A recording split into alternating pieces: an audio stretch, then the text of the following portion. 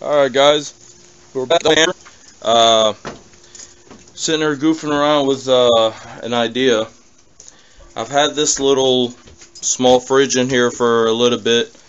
Still not running it because I really hadn't had time this summer to set up any experiments or anything. So I got thinking, why not, let's try this.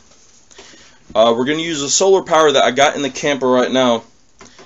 Got an extension cord for right now because I'm not done with the electrical like I'd like to be. Got the batteries already in place. Have you seen some other videos? I was just using the little DC fan, so I'm sitting at 12.8, 12.7 as the sun is shining. So I was using a little bit of power. But, you know, let's try this. What's the worst case? For just in case I don't blow up that inverter, I picked this one up from a neighbor for $5. Came with the little plug-in for the cigarette lighter, and we got the standard battery one. So what we're gonna do, set this experiment up right. We're gonna put these on, cut the inverter on, make sure it works. Then what I'm gonna do is take the extension cord, run it all the way down to that fridge, and we're gonna see how long we can power this sucker for. Give me a second, let me get set up. Alright, well, we got the inverter tied in. That's why I left my little experiment station here.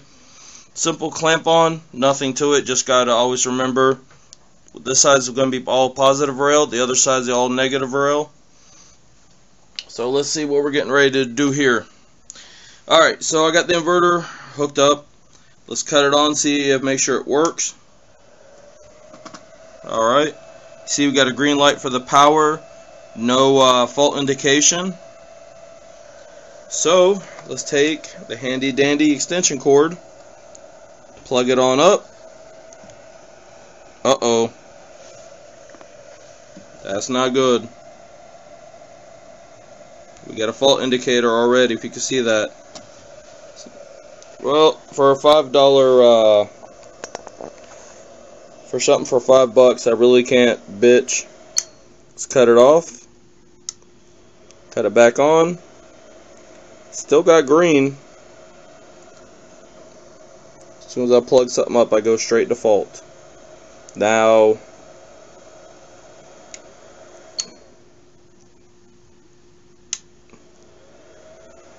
straight to fault. Alright. Well, just so we don't say that this thing is toast, kind of sucks. Let's confirm, see what's going on. What we're going to do is come over to another 400 watt inverter. Could be the inverters are too small, I don't know. I know that one works. Let's see. Is it showing a fault too? No, the fault light went away. Oop, hold on a second, guys. I'm sorry for the shakiness. Try and do this one-handed. It's plugged up. Hey, let's see what we're doing back here. I'll explain the hole in the back in another video. It's another experiment I'm doing.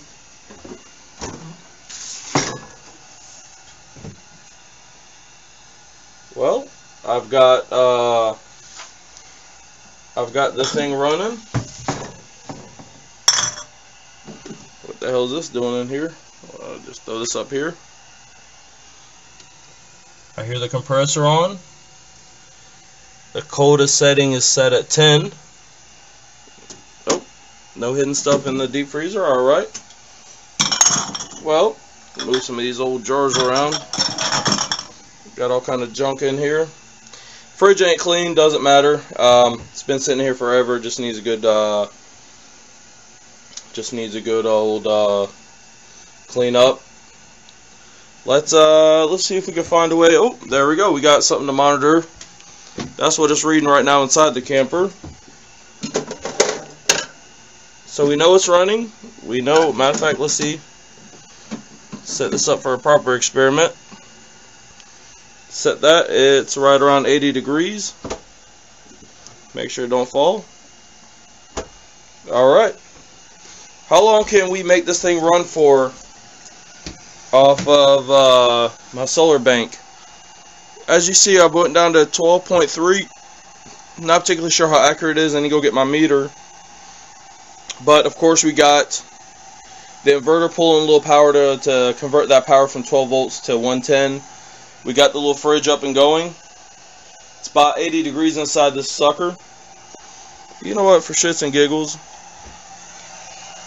let's grab, that's my fan, hook that up, went down to 12.2, fluctuating 12.2, 12.3. As you see outside, it's kind of a cloudy day, so we're not getting full peak sun.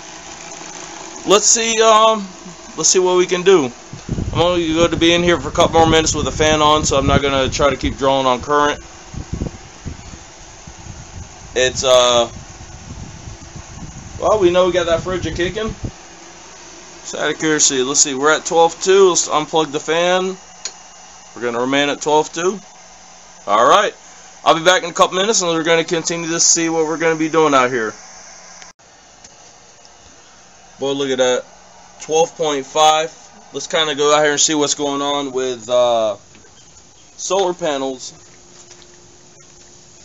I think y'all can kind of see this day. It's kind of, there's a little bit of sun. There's the panels up there. They are extremely dirty, so I know I'm losing some power definitely by not having them cleaned. I'll need to get up there. Since I'm out here doing this experiment, I've got a couple experiments going to be going on with the water tanks and with the AC going to be inside the camper. So stay tuned for some of my further videos. Well, all this crazy rain that we've had here in North Florida, them tanks are definitely topped off. They're actually about at the overflow point. I just thought it was kind of crazy, so I was just kind of bringing it all out just to see that. With the sun shining a little bit more. Still, 12.5. Can't beat that. This is just a note, it's a little note I'm throwing in here. I've turned around, hooked the little 400 watt Coleman power inverter up, and I don't know if you can see that. I just have the wires going right into it, just like it would normally be plugged in. Running a little light, it's fine. You notice it's just got the green light on. When I tried hooking up the fridge to this, it told me that it was a fault. Well, 400 watts, 800 watts peak. You can see that close. Now it's upside down. But it's also 400 watts and it's 800 watt peak. That's crazy that a brand name like Coleman cannot run that fridge, but Harbor Freight can. Now that's just crazy because it's normally the other way around when it comes to power solutions. Just wanted to throw this clip in there as I'm doing this experiment. Alright. Let me see. I'm trying to keep careful notes here. At 225, that fridge was 80 degrees inside at 12.3 volts reading on the meter. Let's see, go ahead and take another reading. It's 241. I'm actually at 12.4. Same kind of overcast day. So let's go ahead and write this down. Let's see, we're at 12.4 volts. Alright, and let's go ahead while we're at it. Let's go ahead and walk over to the fridge. Kind of curious to see what this thing will do. Still running. It's kind of quite warm on the outside. Oh wow. We dropped 20 degrees. We're at 60 degrees. So let's note that down. Still pushing 12.4 volts. Let's note that down. Let's see if we can make this experiment a success. Trying to keep tabs up with this experiment. I'm looking at my power. I'm still at 12.5 volts. Still running the little fan. It's right now 251. Let's check out. Let's see what we got in here. 50 degrees. Dropping and dropping fast. So this is not bad. Let me record this and we'll see how long we can keep this running for. Alright, come back in here to try to see what else this experiment's doing. It's approximately right now 3:19 p.m. Charge control still reading 12.5.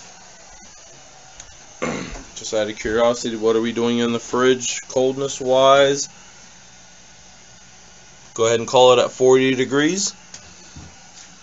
Something I seen earlier. Look at that. Frosted up, so we know it's definitely doing something. We're at 40 degrees. Temperature still dropping. 12.5. I think for a grid down situation, this is definitely plausible that we could run this for several days, if not infinity, on as long as we have solar power going on. Well, alright. This is the last update on this. 3:23. So we've been approximately running this for 1 hour now. So in an hour we went from 80 degrees inside temperature all the way down to 40 degrees within an hour. I don't think that's bad. It's still running off the solar. Everything's running in here so far. We've got charge controller saying 12.4, inverter still running, fridge is still hooked up. Shits and giggles, plug up the fan. Got a little fan action going on in here. Still pulling such a load, you know, we're not really pulling too much. Let's cut a light on. Matter of fact, let's cut another one on. Low wattage LEDs. We've got just about every light running. Fan pulling. Got the little porch light on. Still at 12.4. It's not bad. I do want to expand this system. So I'm going to call this a little experiment. Definitely plausible that Harbor Freight will definitely run it. It's not bad. It's to a certain efficiency that the panels at the I'm trying to remember the exact name. I believe it's polycrystalline. Maybe I'm wrong. It's the panels that they make will produce power in very, very low light. They don't produce much overall because they're such small panels, but they will keep on producing. And I think that's definitely going to be it's definitely going to be, you know, definitely worthwhile in the long run test. We're going to go ahead and shut this down. I just wanted to throw this up there. I've been wanting to do this. The next day off I have, what I'm going to do is get a couple more extra panels. We'll get them hooked up to the charge controller, and we're going to run this experiment for a full solid 24 hours to see what if they will sustain the longevity of the test overnight with nothing coming from the panels into the batteries, and to see if my battery bank can handle it. Thank you guys. Please rate, comment, subscribe. Definitely put me comments down below. Tell me what y'all think. Any comments, anything on this. You know what? Before I let y'all go, let's go ahead and start shutting all this down. Turn that off. Go ahead and kill this light. We'll just kill them all the way back. Kill that one. Kill the one here. And last but not least, shut that down. It was at 12.4. Went right back to 12.5. Coming back over here, opening the fridge. Hear the compressor shutting down. Alright, let's pull this out. Hang it back here on the little hook I have it normally set on. Nope, maybe it was this one. It's 40 degrees what it was reading inside there, and I am surprised it's not spiking like crazy being how hot it is in here. Within a couple minutes, this definitely will get to the 80 degree mark. Slowly somewhat seeing it as it warms up. But guys, thank you so much for watching. These are just little experiments as I'm trying to definitely get on to a bigger project. And that's definitely starting the off-grid cabin. Oh, before I forget, let's turn off the meter. So I don't know. You know, one day I hope to get the off-grid cabin project started. We're going to go on a larger scale, something definitely much greater than what I have here.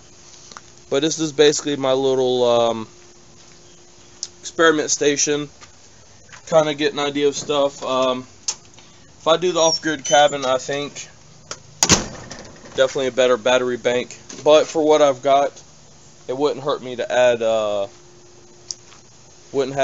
really a couple more panels, which I'm going to do that here before I ever get out to doing the bigger project. Maybe even a couple more. Maybe I've got 4 batteries now, maybe 8. Go add 4 more of the same ones. Shits and giggles are not super expensive. Hell, you never know. Maybe one day I'll pop up and have 16 hooked up in unison, and we'll see, you know, what they're going to do overall. 16 of them, if you have enough juice coming in, hell, I think it'll run it, depending on the power demands. Well, guys, from little Fluffy there to his little buddy, we also bid farewell.